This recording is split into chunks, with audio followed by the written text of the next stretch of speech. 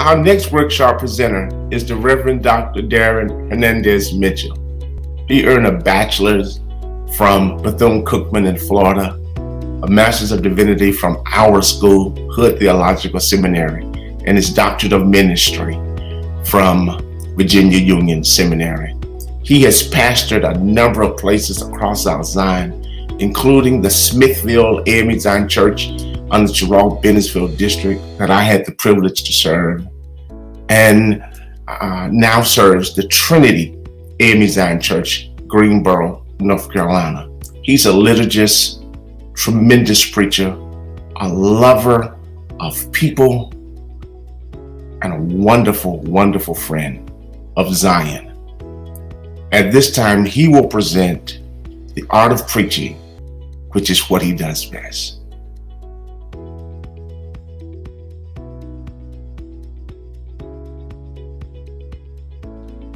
Greetings to you in the name of our Lord and Savior Jesus Christ, to Bishop Crenshaw and Mrs. Crenshaw, and to Miss Nicole Powell, missionary supervisor in the Western Episcopal District, and to all the members of the Western Episcopal District and the Central Southern Africa Episcopal District. It's a joy to greet you.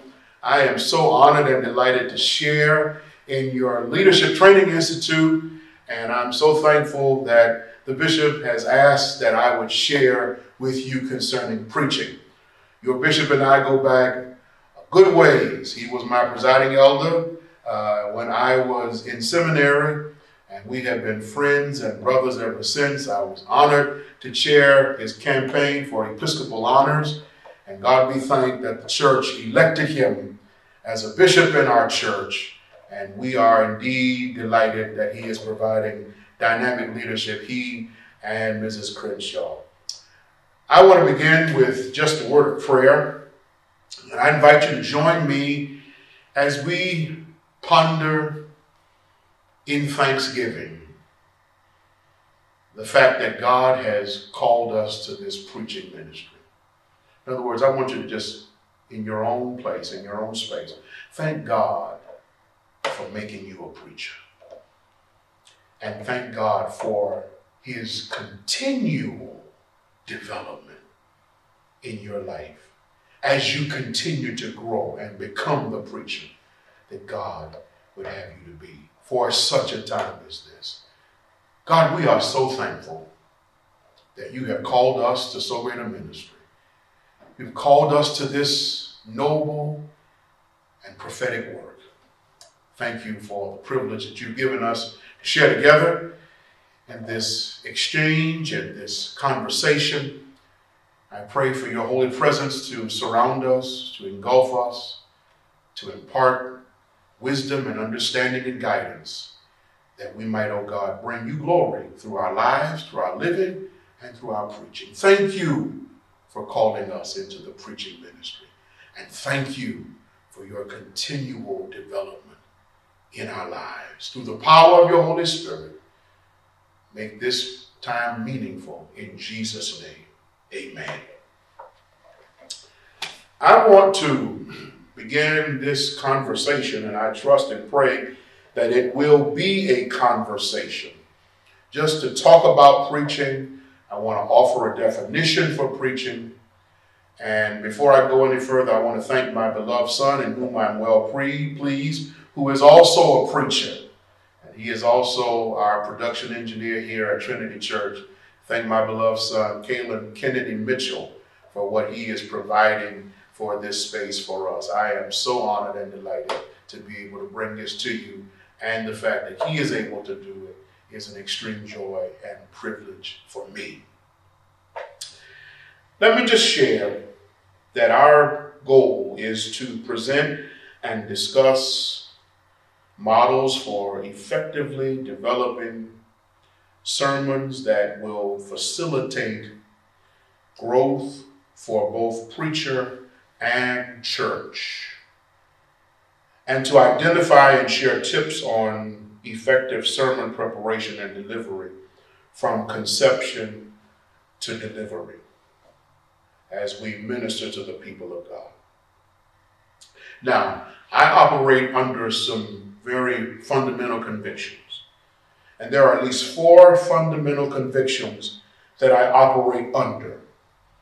And these 4 fundamental convictions come from my own personal reflection, but I've also been influenced by the thought and theology of Dr. Samuel DeWitt Proctor. Dr. Samuel DeWitt Proctor was president of North Carolina A&T State University, but he was also president of the Virginia Union University, and he was also professor at Rutgers University and pastor of the famed and historic Abyssinian Baptist Church in Harlem, New York.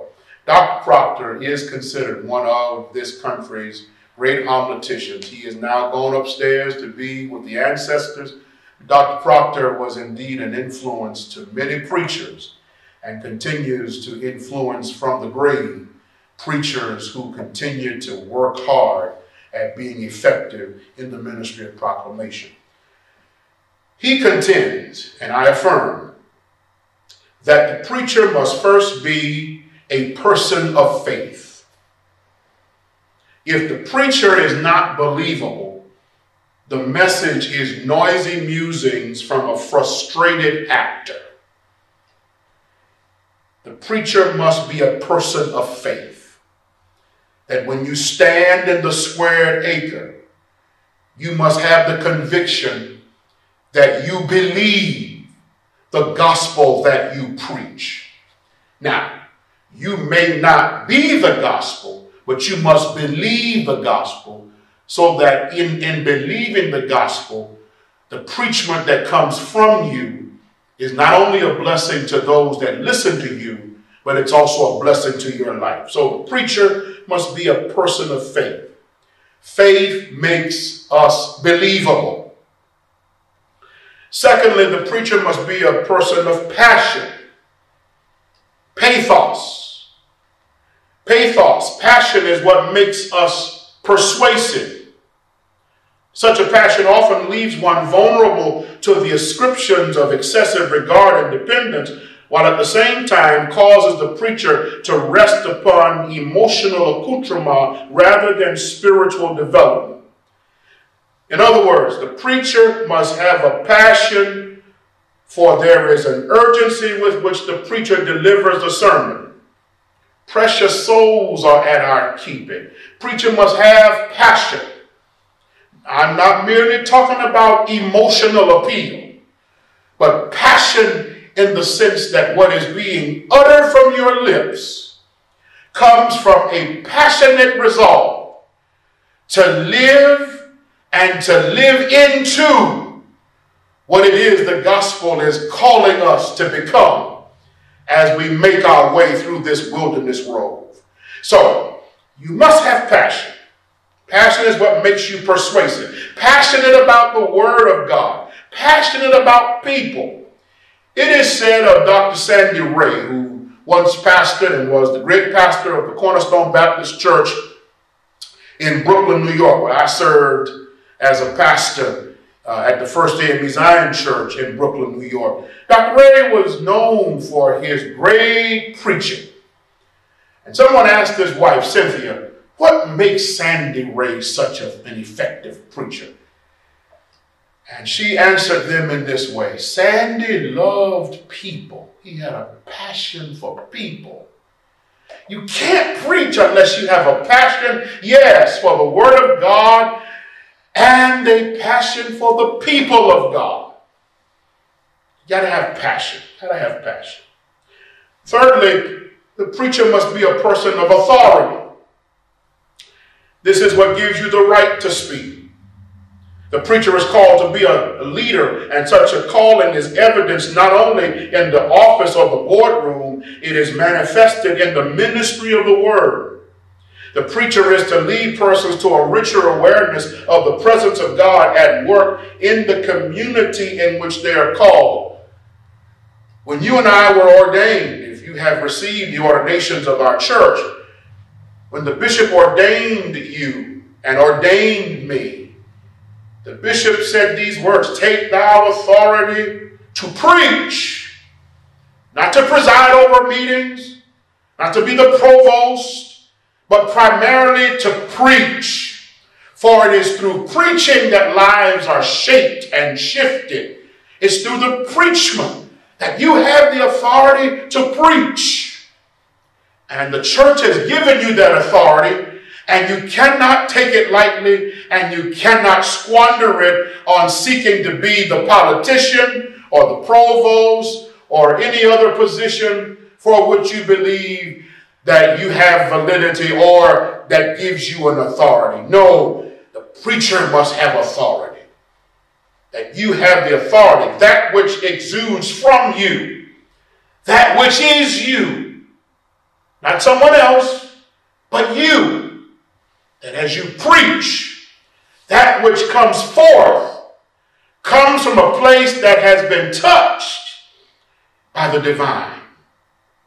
That authority that is given to you is not merely something for you to wield as one in authority. No, as one in authority, you have been given authority from those who are in charge, or those who have been given the authority to give to you the authority to preach and to minister to the people of God. So the preacher must be a person of authority. And then finally, the preacher must be a person of grace. Grace is what makes us listeners. We lean in. We listen. The work of grace in the preacher also makes the preacher gracious also. You can tell a person who is detached from their preaching because they're so busy pointing at you that they're not inviting you into a shared space of grace. Let me say that again. They're pointing at you. They're talking at you rather than inviting you into a shared space of grace where God is working on all of us. In other words, we're all moving from identity to destiny, and God is not through with any of us. That God is at work in us. And the work that God is doing in us is indeed the work of grace. Now, there are 5 images, I believe, of the work of the preacher. This is just some preliminary preparation for what we're going to get into as we start talking about preparation. But these building blocks, I believe, are theological and also pragmatic foundations and pillars that I want to establish as we move into the how of preaching. But this is just basically a foundation for us to work from. So 5 images of the work of the preacher. The first image is one of a comfort dispenser. I want to stop the pain. I want to be the one that stops the pain. That's one image. That there are those who think that my job, our job, is to stop the pain. I don't want to get on my soapbox, so I'm not going to delve into that. I just want to give these 5 images, and then we can chase them later in our presentation. Comfort dispenser. That's the one who says, I want to stop the pain. The second image is that of what I call a pedantic dilettante. In other words, I want to show you how much I know. That I want to give you all these fanciful words so that when I'm done, you leave saying, ooh, he's a smart one. Or she's intelligent. A pedantic dilettante. That I'm showing off who I am so that people can see me rather than the God in me. Let me keep moving. The next image is that of a social prophet. The world is going to hell in a handbasket. That's the one who critiques, yes, the social location, the climate, the culture, the context, and they're always commentating on what they see. And so they chase after what's happening around them. And they're always commentating on what's happening around them, the social prophet. And then the fourth image is that of a Bible repository.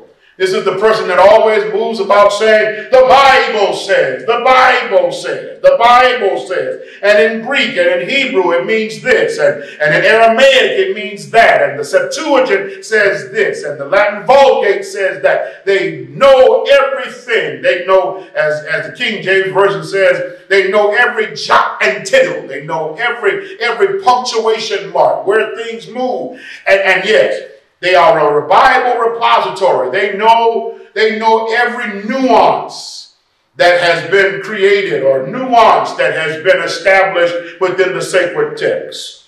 Bible repository. They know a lot about the Bible. That's the fourth image. But the fifth image is the one that I want to wade into. The fifth image is that of a balanced preacher.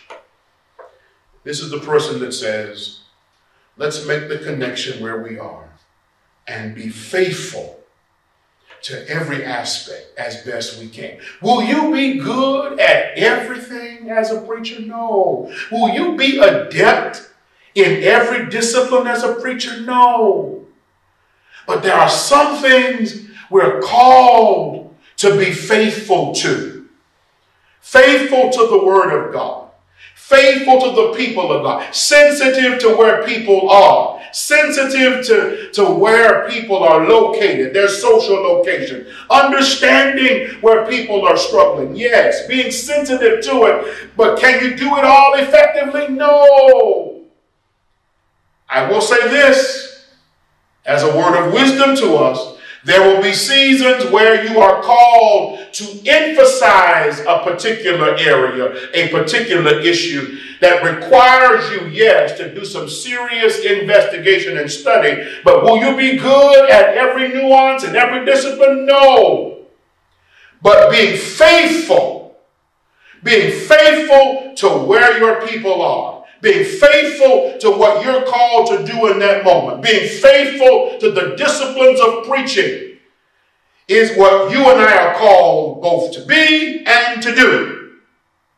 And to also be sensitive to where we are in our faith journey as God continues to work with us. All right, let me share with you some basic considerations as we prepare the spoken word. And there are three of them, and I just want to hit them and then we'll keep moving. The first consideration as we prepare the spoken word is there must always be a sensitive awareness of the audience and its contextual situation. In other words, the ecology of the sermon, where people are. Your bishop likes this word. I've heard him use it quite often. The Sitzenleben, the life setting of the congregation. That you not only exegete the text, the biblical text, but you also exegete the context. That you don't lean on packaged or canned sermons or manufactured messages. Because God has a fresh word. And what God wants from us is a ready mind and will to be open to what God wills to say to us. So there must be a sensitive awareness of the audience and its contextual situation. Where are the people? And that, my beloved brothers and sisters, requires us to, as Ezekiel says, sit where they sit. To not only sit silent before God, but to also sit as a listener, a priestly listener to the hurts and pains of people. There's nothing worse, hear me good, there's nothing worse than being one that just simply spews out sentiments and makes statements that flow from a place of arrogance and haughtiness. There's nothing worse than a person that just simply speaks just to speak. Just saying something. There's a difference. I was taught as a child, there's a difference between saying something and then having something to say. And how that something comes from someone who holds us not only accountable for what we say, but holds us also responsible for nurturing our own spiritual lives. You have to nurture your spiritual life. Secondly, it is not only important to know where the audience is physically, socially, and psychologically, but it is good to know where they are theologically in their religious knowledge and understanding. You and I must know where the people are theologically and doctrinally. Where should the sermon begin? And what can be taken for granted? If you are a pastor of a congregation and you've been with the people, that's quite easy. It becomes easier over time to know where the people are doctrinally and theologically. All of it takes time. All of it takes time with people, and it also takes time with God. Thirdly, after learning who the people are and where they are, the next question is this: what should the word for them be on this day in this place? This word comes as a major proposition, a one-sentence statement that embraces a salient truth for that audience at that time. What is the word? What is God speaking in this day, on that day, for the people who are listening to you on that? What is the word for God, from God, for the people of God on that particular day? What is needed? All of this, these basic considerations require time, understanding timing, spending time in devotion with God. One thing I believe that this pandemic has taught me as preacher is that a devotionless life will always be reflected in the pulpit. You can tell clearly those who have spent more time on YouTube than they did on their knees in devotion, reading God's word and letting God's word speak to them in such a way that when God's word speaks to them, they too recognize their need for God to do something mighty and powerful in their lives and to make changes where the change is necessary. All right? So now that we have the fundamental convictions, we have the images of the preacher, we have some basic considerations as we prepare, let's talk about a word that you don't hear much about. There's a word, well, you have heard this word. And this word is quite easy. This word has been tossed around. And I want to share just a basic process, if I can, for biblically exegetical preaching. I still believe that you need your Bible to preach. You need your Bible to preach. I know that there are many streams that you can drink and draw from, but beloved, believe me, when it comes to biblically exegetical preaching, you need your Bible. I need my Bible. We need our Bibles to preach. People come wanting to know, is there a word from the Lord? Let's be responsible and study God's word for our lives, for our living, and for the living of these days and for the people of God. So, I want to just give you, and this comes from Dr. Marvin McMickle's book, Living Water for Thirsty Souls. It is what he calls the 8 L's method, the 8 L's method for exegesis. Exegesis, that word E-X-E-G-E-S-I-S, it'll be on your handout. It's in your handout. Means to draw out. Exegeomai, to draw out. To draw from. To draw out. What is this text really tailored to teach us? And you have to understand certain things as you move about in studying this text. First thing, whenever you're looking at a text, First thing you want to ask is, what are the natural boundaries of this biblical material? The first L is limits. Limits. What are the limits? Where does the paragraph begin and end? Some call it pericope, but it's paragraph. The narrative, or whatever body of religious or biblical literature you're looking at. What is the paragraph? What are the limits? And yes, you've got to determine what the limits are going to be when you're looking at a biblical text. You don't want to bite off more than you can chew. Amen. You need to be careful. The narrative must have boundaries. Where does it begin and end? All right. The second L is literature. What's the genre? We learned this in literature class. Genre is a literary device. What type of literature is this particular passage coming from? What is the genre? What is the literature? Because the Bible is written with various genres in mind: legal, historical, biographical, poetic, apocalyptic, prophetic, wisdom, parabolic, genealogical information. What kind of literature will you be dealing with? This is very important.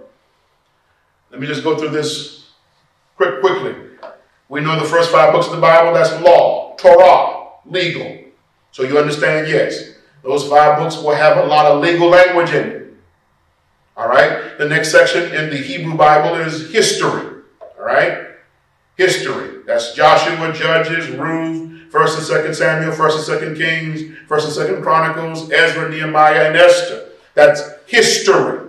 That's where we learn of the history of ancient Israel. All right? The next section is poetry. So there's a lot of poetry that we find in the book of Job, Psalms, Proverbs, Ecclesiastes, and the Song of Solomon. All right? And then the next section in the Hebrew Bible is prophetic. Prophetic. All right? So you have Isaiah, Jeremiah, Lamentations, Ezekiel, and Daniel. Those are what they call the major prophets. And then the so-called minor prophets. And I've always had trouble with and struggled with that, because I believe any word from God is major. But just for the sake of our conversation, we'll go with what we've been told. But please get beyond that. Prophecy is what I really want to reinforce. Prophecy. And so the prophets after Isaiah, Jeremiah, Ezekiel, and Daniel is Hosea, Joel, Amos, Obadiah, Jonah, Micah, Nahum, Habakkuk, Zephaniah, Haggai, Zechariah, Malachi. Those are the prophets. And so the literature of the prophets, it's very important that you understand that literature. And then, of course, we cross over into the Christian portion of our Bible, which is called the New Testament. You have Matthew, Mark, Luke, and John. The first 3 Gospels, Matthew, Mark, and Luke. Matthew, Mark, and Luke are what they call the synoptic Gospels, because they see the same. Seen, same, optic, optos, optic, see. To see the same, to see alike. The Gospel of John takes a more mystical approach to the gospel or the life of Jesus, so it's not considered a synoptic gospel. All right? But they're gospels nonetheless. They speak of the life and teachings of Jesus. All right? So, Acts, which was written by Luke, Acts is the history of the church. Acts first, and then you move into the epistles, E-P-I-S-T-L-E-S, the epistles. And the first body of epistles are the Pauline epistles. 1st and 2nd Romans, 1st and 2nd Corinthians, 1st and 2nd Thessalonians, Galatians, Ephesians, Philippians, Colossians, 1st and 2nd Timothy, Titus, Philemon or Philemon, right? And then you move from the Pauline epistles, not Pauline, Pauline epistles into the general epistles, right? Hebrews, James, all right? 1st and 2nd Peter. These epistles were written as general statements to general church population. So in the case of Paul writes to a specific church in a specific geographical location. And so, of course, you find more of what is going on in that particular locale, that particular culture, what's going on in that particular situation. All right? Hebrews, James, 1st and 2nd Peter, 1st, 2nd, 3rd John, Jude. Those are general epistles. And then the Apocalypse, the Revelation. All of those constitute and represent genres. And you need to make sure, beloved, that you understand the kind of writing you're dealing with. All right? Literature is very, very important. Let me stop a minute and recommend a book for you that I've recently purchased because I think it's important that you have materials that you can look to, especially when you're talking about different books of the Bible. And this resource is Holy Imagination. It's a literary and theological introduction to the whole Bible. Dr. Judy Frentress Williams, who teaches Old Testament at Virginia Theological Seminary in Alexandria, has written a marvelous book that I strongly recommend. And she takes into consideration that each of the books of the Bible are conversations that we lean into, that we eavesdrop on to find out what God is saying through individuals to larger and wider communities. I recommend this highly. Holy Imagination, Julie Frentress Williams. Please pick that up, all right? Third, location. Location. The Bible talks about physical locations, and those locations have a dynamic meaning that you and I must be mindful of. So whenever you're studying, where is the activity occurring? What's happening in that space? What is that space known for? And it's important that you know that it may be a physical location, but it also has a metaphysical meaning. So every physical space has a metaphysical meaning. I won't go into that, but you got to be mindful of that. Whenever the Bible talks about locations, understand that that location has a physical designation, but it also has a metaphysical definition. Fourthly, language. Bible, as we know, is written in various languages, principally Hebrew and Greek. And it's important that we know the language and the social dynamics out of which the text derives. And then the fifth L. So I've gone through limits, we've gone through literature, location, language, now links. Can the text in question be linked to some other biblical text or have some relation to another verse of similar construction? It's important to know, does this text have a link to another text? If I had time, I would give that example, but I don't. What linkage is there to another text? And can we see that clearly? The sixth L is leads. As in literature, so in the biblical literature. What or who are the antagonists and the protagonists? Who are the major and minor characters? And can their perspectives give direction as to what the meaning of the text is for the original reading or for the reading audience? All right? That's leads. Number 7, what are the lessons? Now, be careful, because we're not ready to bring this text into our circumference. We're not ready to bring this into our orbit yet. We're still trafficking in the land of the Bible where it originally occurred. And so the lessons we're trying to gain now are lessons that the original readers, the first audience, what did the hearers understand Jesus to mean when he said, I am the light of the world, you are the light of the world, I am the bread of life, you are the salt of the earth?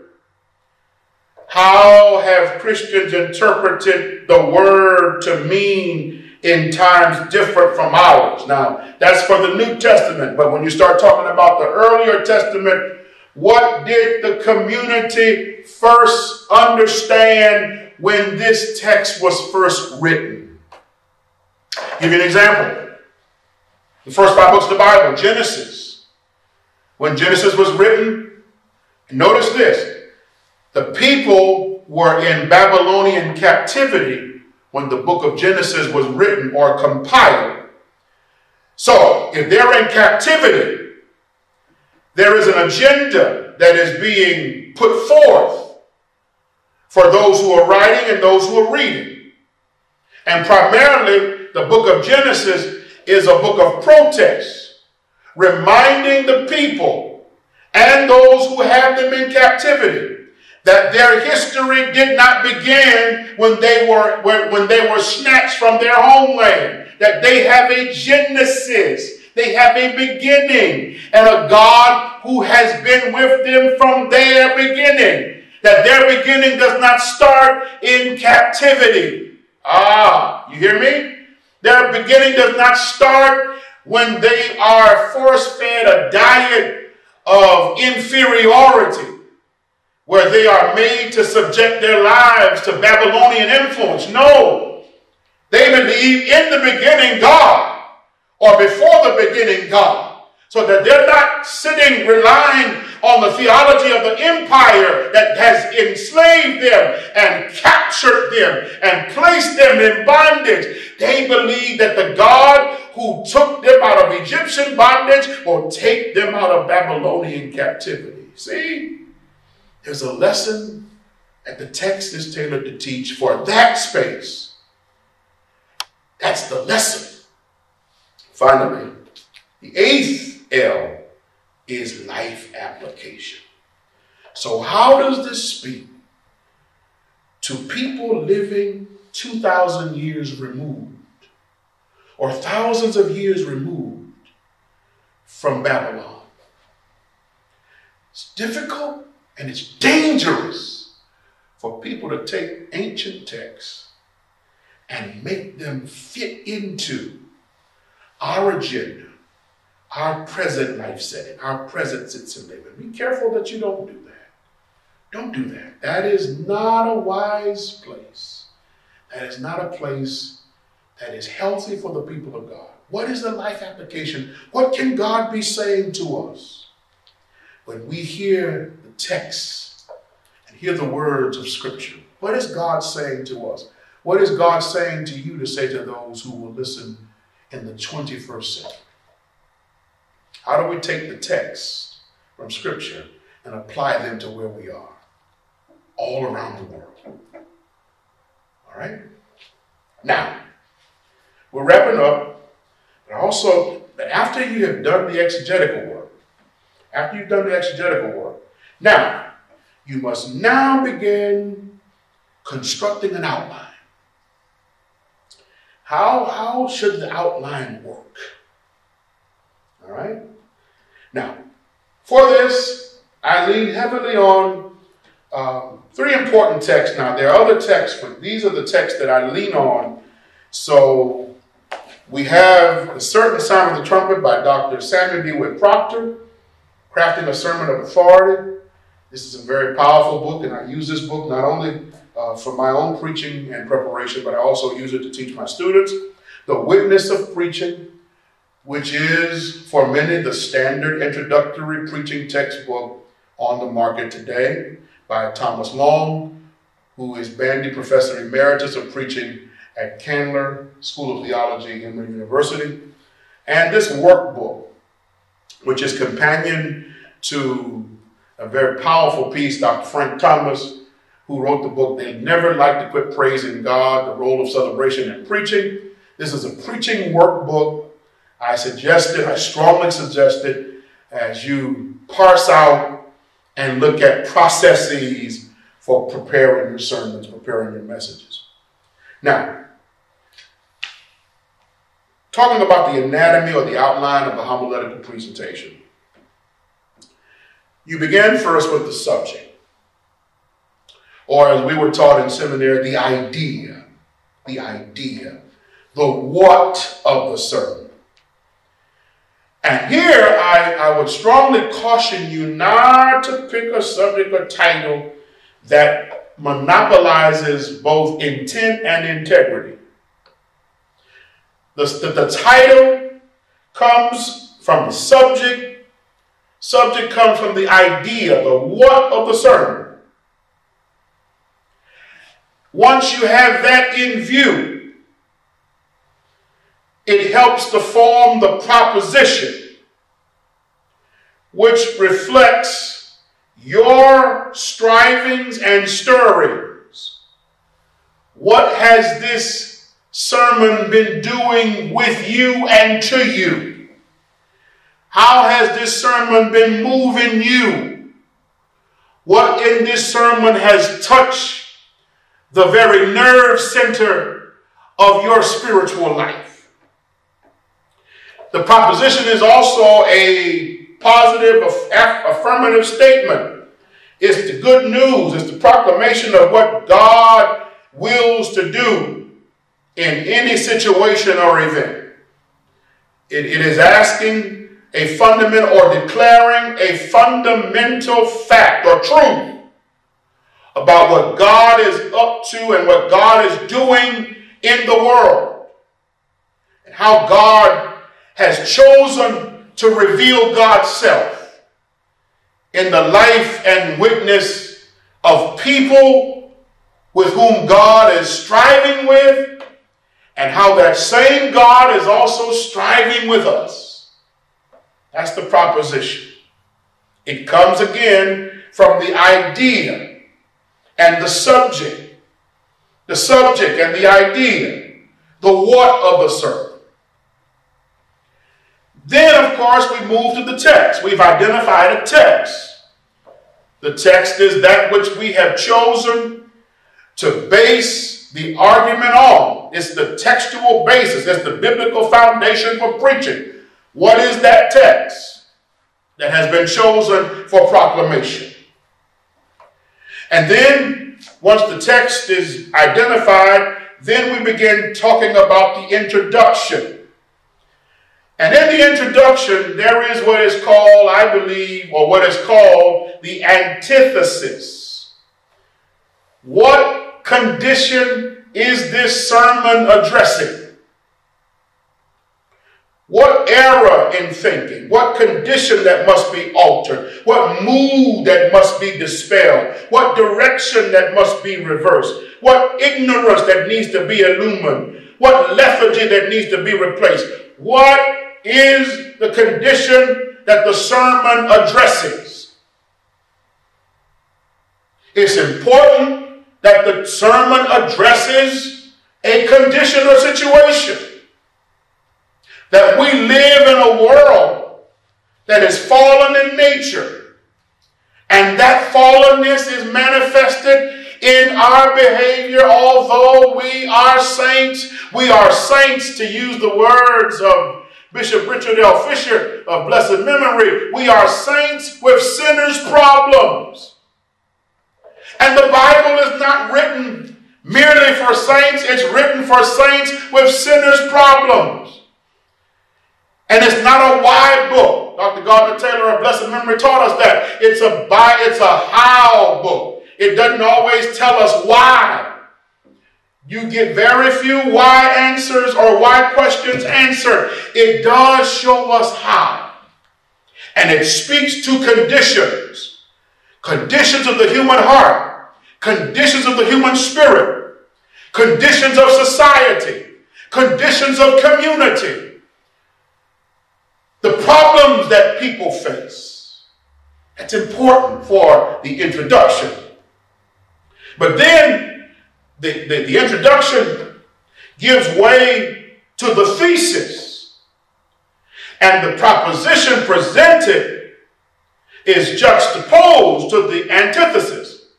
In other words, this is the direction in which the sermon, the message of the morning, is headed. The thesis is God's answer to the antithesis. The antithesis may raise a need, but the thesis will answer it. That yes, we live in a world with devils filled, but there's an answer to the problems that we face. There's an answer to the ills that we see. There's an answer to the social crisis and the social problems. There's an answer to the way, yes, we think and behave and believe. And the person who comes to our pews, the person who darkens our doors to hear, Ko Amo Adonai, what thus saith the Lord, when they come, they want to know, is there a word? And we must offer it to them. God does speak to their issues. And when they come in, they must be prepared. We must be prepared to issue a challenge that speaks to their issues and concerns. All right? There's a relevant question. Now, Dr. Proctor raises this as important as we move from the condition the sermon addresses, the proposition that's presented as a juxtaposition to the antithesis, God's answer to the problem. The next thing you want to deal with, because people are coming in with their issues. They're coming in with their concerns. They're coming in with their heartaches. We're showing them that God has an answer for it. They're going to ask the question, so what do I do with it? So what? Where do I go from here? Does this break into relevant application for my life, my family, my community, my country, my world, the church, the Christian community, the whole human family? Relevant question is now, what am I to do with this? How am I to deal with this? If I have time, I'll give you some examples of what a relevant question might be. That if God is speaking to a timeless yet timely issue, if a timeless God is speaking to a very timely issue, such as racism or injustice, and God's word explicitly speaks in opposition or juxtaposition to that issue, the next question that is going to be raised is, so what do I do with it? And where do I go from here? That, my friends, is the relevant question. And if you're declaring that Jesus' resurrection upends the machinations of empire and the evil that has been propagated and promulgated against the human spectrum and the social location, the next question is, how does that resurrection then speak to my life, and how do I employ the power of that resurrection?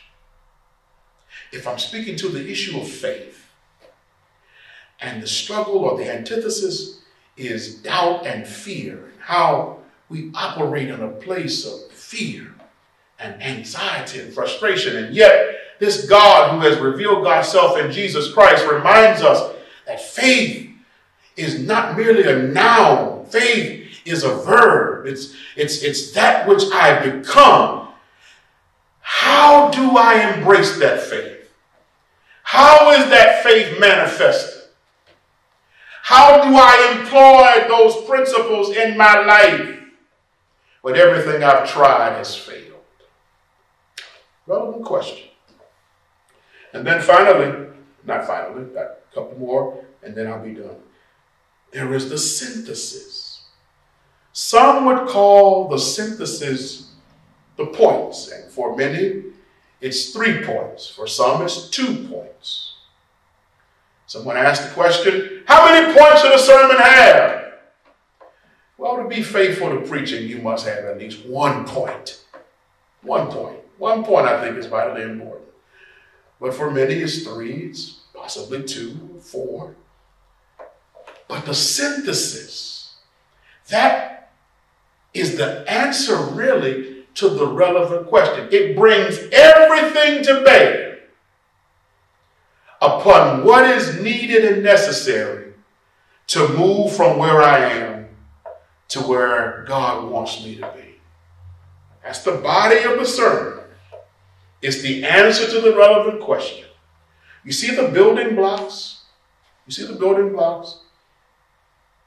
You have subject, idea, that's the what of the sermon. The proposition of the sermon, which reflects the preacher's spiritual journey and the congregation's spiritual life. It's an affirmative statement what God is doing. The text, the introduction then exposes us to the antithesis, the conditions, how God speaks to those conditions through the thesis, and then the relevant question, how does this work? So what do I do? How do I move? How does this apply? How do I make connection? The synthesis answers that. But then finally, there must be the curriculum, or what Miles Jones of blessed memory calls the charismatic conclusion. How does this empty into or issue forth through what we believe is the gospel? What then makes this preachment gospel worthy of the gospel, as seen through the life, the death, the resurrection of Jesus? It's important. Now, hear me. I'm not saying that every time you get up, you got to close down with "He died." And for my African brothers, yes, that rhythm, that cadence is not just merely an African-American construct. It resonates from our guttural impulses, where we enter into that ecstasy moment where God speaks to us and takes hold of our being, and we move in the rhythm and cadence of what God is saying and what God is speaking. But beyond that, I'm saying, what does the gospel say? And how does this issue forth in the gospel of Jesus Christ? And how does Jesus invite us to take share and to take our place in this pregnant moment that has been given to us? And how do we draw people into that embrace? How do we draw people into the embrace and under the influence of the gospel? Preaching without gospel is merely sociological or philosophical commentary. There must be gospel at the heart of our preaching. How is God making all this occur? Through Jesus Christ and the power of the Holy Spirit, through the life and witness of the church. How is this made clear for us as we move forward as the people of God? That's your trust. That's your challenge. That's what God entrusts us with. And God help us if we merely give people our opinions and never issue it into the life and teachings of Jesus. As you preach, please be mindful that you and I must function under a high integrity, a high reverence for preaching, a high reverence for Scripture. This can be the finest hour for the church. This can be the finest hour for the preaching of the gospel. If we will preach the gospel, as the hymn writer says, simple, full, and free. I believe that we've been entrusted with that sacred task.